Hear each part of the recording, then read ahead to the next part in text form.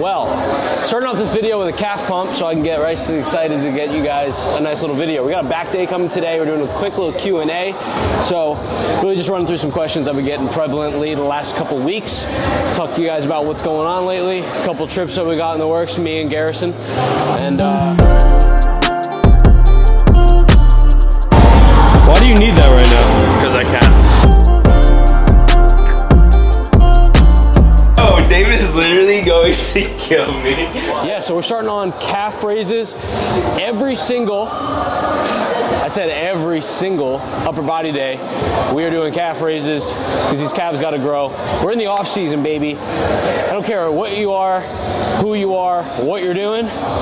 You got to get your calves right. Because if your calves are tiny, like you can grab a whole handful, you think you can get your whole hand around your calf? 100%. You think so? 100%. I think there was a point I could get one hand. Oh, like the meat of my calf? Yeah. I don't know, but like that would actually, I'd be afraid for your life if you can get your whole hand, like the Bambi style.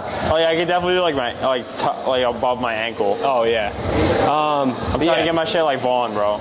You see C-Bone comment on Vaughn's picture? Dude, C-Bone commented on Vaughn's picture. He's like those watermelons. Yeah. That's the goal. I want some Vaughn Walker calves. I want some fat, meaty calves. So we're starting every upper body day with at least 3 sets of 12 to 15 reps on some type of calf raise. We may even do a second movement depending on how much time we have. So we're gonna get into it. 3 by 12 to 15, good tempo on the seated calf raise.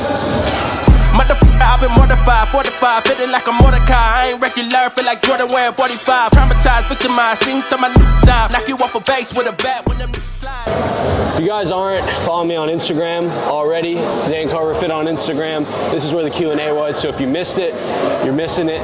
Follow, put on the bell, see the notifications, because I'm going to be putting these out once a week. See if we can get some questions, answer some of you guys' prevalent questions I've been getting every single week. The first one we're going to start with.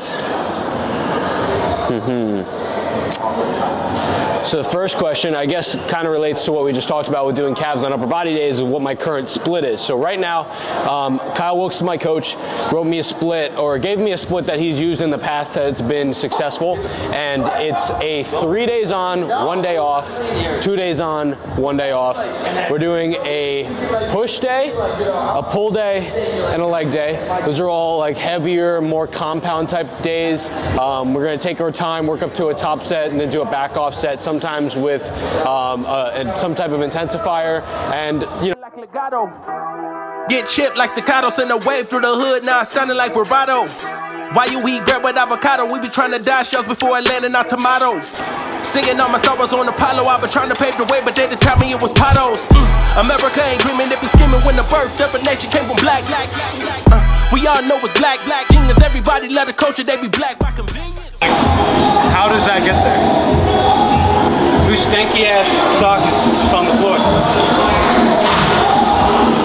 I know. $100 for a membership, you can't even pick up the socks.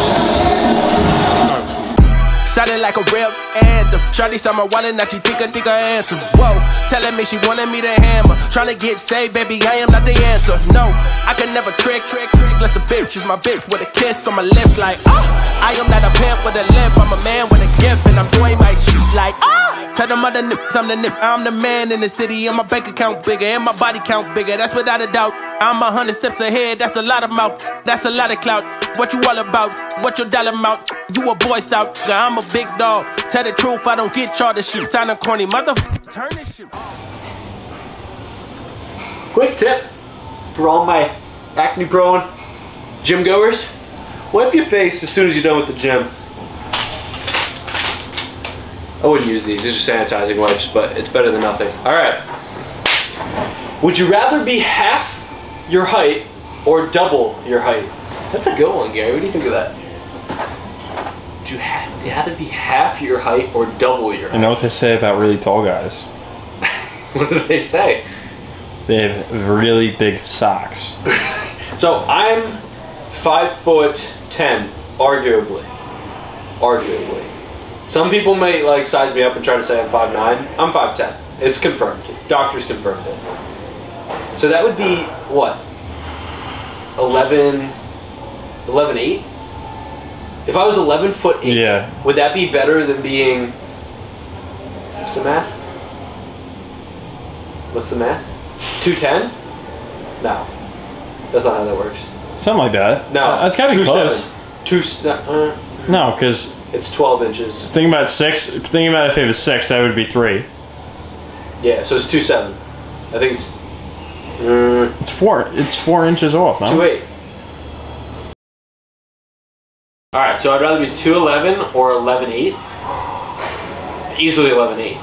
Easily 11.8. How would you go through life being half your size rather than being double your size? Dude, 2.11. That's like a toddler. Listen, if you're 11.8, you are famous for something. You know, like you're famous for something. There's ways to get around the plane thing. There's ways to get around the car thing. You can get like a XXX like car convertible only. Convertible. Yeah, I'm gotta live in like Texas. I'm in the coupe. That's crazy. Shout out Dr. Mike Riley for that. Rather be half your height or double your height. Typical doctor. Classic 6'3" guy coming in with the height question. All right. Any big collabs coming soon?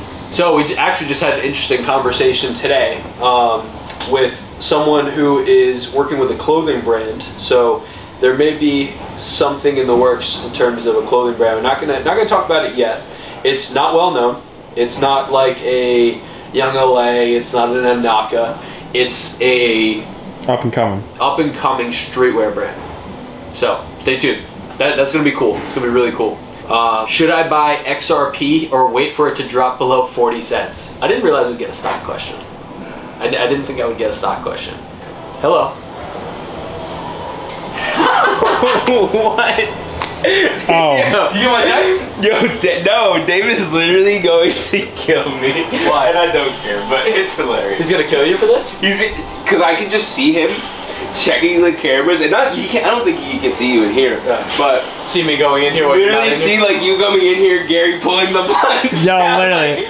How I started YouTube. So I started YouTube like maybe six months after I finished college. I was like, I always wanted to do it. Like I like long form content. I watched so much YouTube during college. Like that was like the way I did cardio. I put it on at night. Like I just watched so much fitness YouTube as I was like coming up. It's like 2018.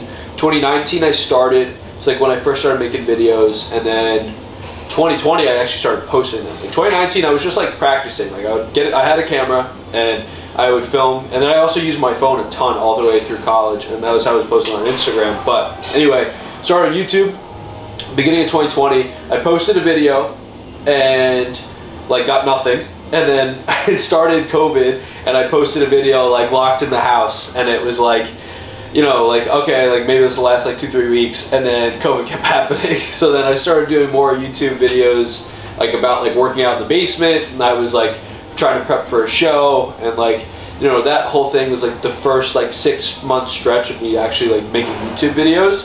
And I guess like I didn't really feel like I had an identity on YouTube, but I just tried. Like I just tried to put videos out where I was just showing what I was doing, or I was just trying to really just show my process and like maybe like teach people something if I could. But I started YouTube literally on my phone, on my iPhone. Like that's how I made my first video. And then I bought a camera and was making videos that way for Instagram, and then inevitably started using that Canon M50 I still have to make YouTube videos. And it just kind of snowballed from there. Consistency started to pick up after like 8 months or so. And at that point I started posting like basically monthly, and then got to like bi-weekly, and now we're kind of close to weekly. But yeah, that's how I started YouTube. Okay. Sneaker collection. Not a good person to ask this because I really don't have a big sneaker collection. I just bought the Racer Blue SB Dunks. I like those. I have my mint Jordans on right now. I have a pair of Alexander McQueens that I'm in love with. I don't really have like a lot of like named sneakers. I don't even. Can you think of anything that I have? I don't think so. That's it. There's a lot of like dress shoes and shit. I have a lot of dress shoes like Magnanis, Steve Maddens, and then I have Versace's, but like that's like work clothes. Yeah, I mean like I wear my family crest ring, like religiously. I put it on my necklace. My girlfriend got me. Shout out Maddie. And then I have a bracelet that I wear that it was like honestly not expensive. That I got from like a local store. I don't have like a lot of jewelry. Like, I have a Movement watch. I like Movement a lot. I've had like 3 Movement watches. That's really it. I'm not like, I don't spend a lot of money on like accessories and stuff. Like recently I got more into sneakers. I just like want more and more like collectibles that like I can keep nice. Cause I think you're more into like stuff that'll match your fits. That's true. That's true. Like those SBs like work perfectly with most of like the Young LA. Yeah, that's true. Block party shorts that you have and stuff. Right. Yeah. I mean, I don't know. I want to do more of that. I want to have more like more of a sneaker collection. I used to just buy sneakers to like wear them for performance and then just like burn them into the ground. Like, oh, I do have those Nike Reacts, the Kendrick Lamar versions, with the kind of like marble. I like those. Those are hard to wear though. But that's really all I have. What camera do I have? So it's kind of a complex question. Maybe we can say yours, not mine. Yeah, so I have a Sony a6400. I have 2 lenses. I have a fixed 16mm f1.8 that I typically use, and then I have a Sony 16-35, I think, f2.8. That's a zoom lens. I like the fixed lens better. It's just clearer. The f1.8 aperture is just like a lot better, in my opinion. And then that's only the second camera I've had, because the last one I had was a Canon M50. It was crap. And then Gary has a Sony a7 IV. I used to have an R2, and then I dropped it at the gym here. So I'll tell the story. So we were doing If it fucking lets us. Dude, this camera blows. Why is it It's fucking overheating again. Oh my god. Alright, I'll tell it quick. So we were doing legs, and I was about to do a hamstring curl, and this girl just got off of it, and there's like, there's only one hamstring curl, so everybody's kind of hawking it. So Gary, like, trying to make sure that I get it next, put his camera down on it to make sure that like we kind of, marked our territory, and he put it on top and rested it, but then somebody dropped a dumbbell like, I don't know, 25 feet away. Dude, it was a heavy ass. It was like 110, 120. Yeah, and the thing just rolled right off. It broke.